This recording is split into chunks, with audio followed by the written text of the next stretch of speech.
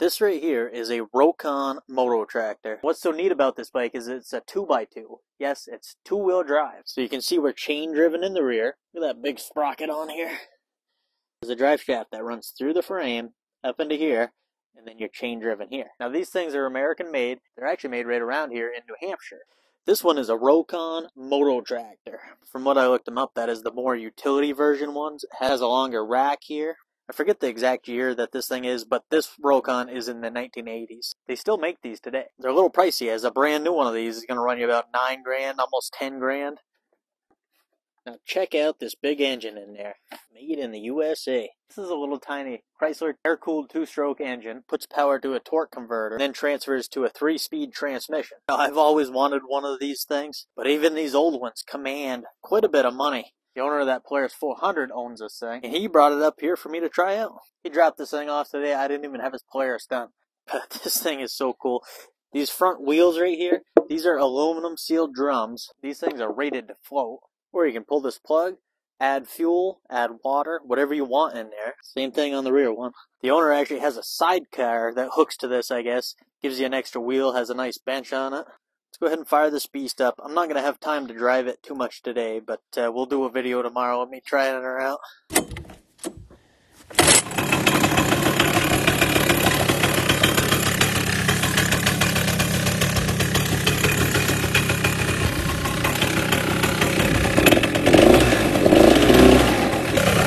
DTO gas hitch so you can pull with it.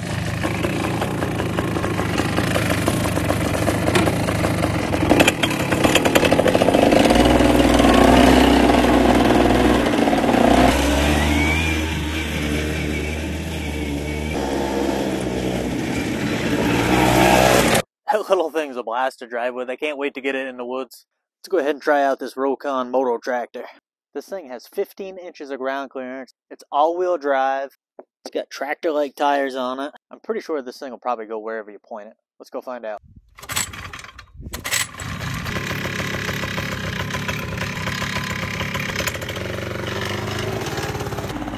This is first gear. Now this thing literally has tractor in its name. Of course we're going to try to see if she can pull.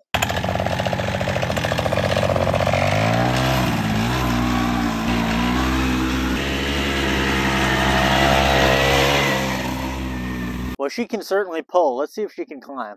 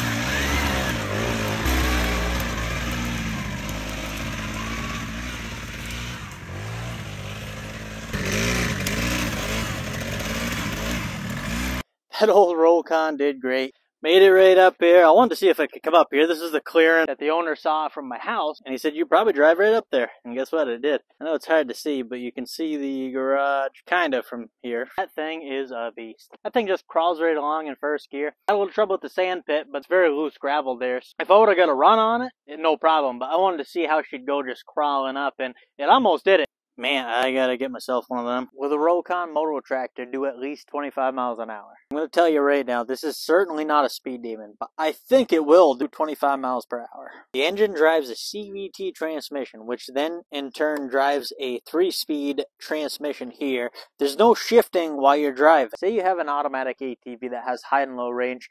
Basically, this is the same, but you got gears 1, 2, and 3. Let's see how fast she is. We'll start off in first gear.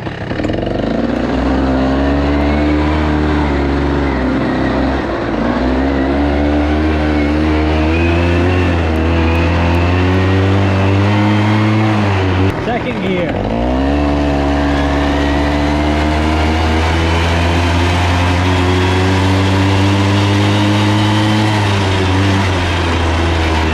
Third gear.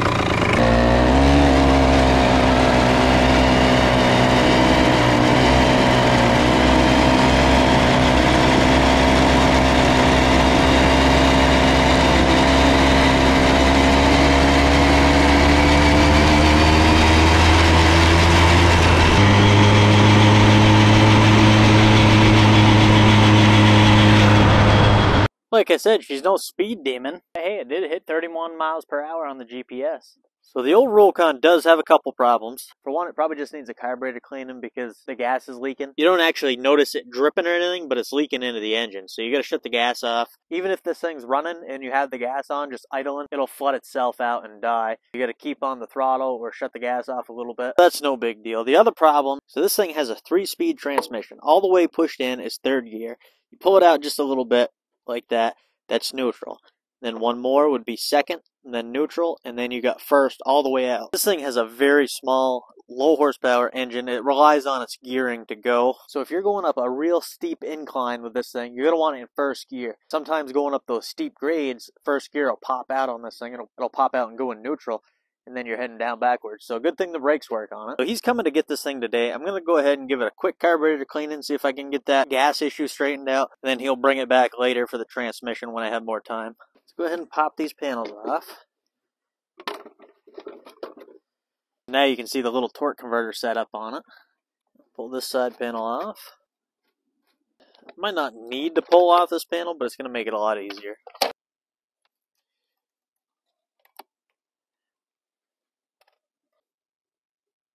Oh, wow. Look at that junk on the bottom of that carburetor. This part of the carb doesn't want to come off very easily, so I'm not going to take it off because I do not have that gasket, so I don't want to ruin it, and then this thing will be down. So put it back together, and we'll have to get a carb kit for this thing. The air filter was pretty filthy too, so I cleaned that out the best I could. It really needs replacing.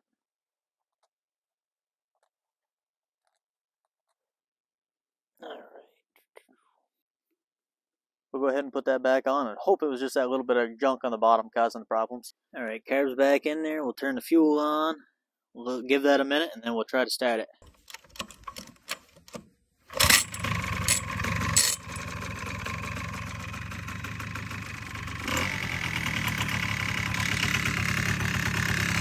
can see how this clutch system works here.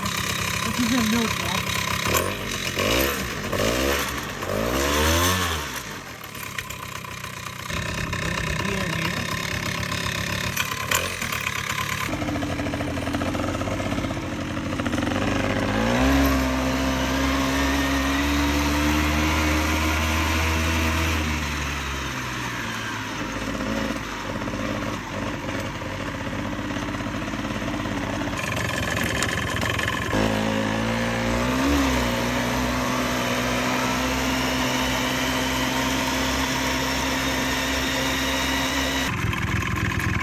A little better, still not 100%. It's idling now without flooding itself out, so that's good. Really need a carb kit for it and go right through it, and should be good to go.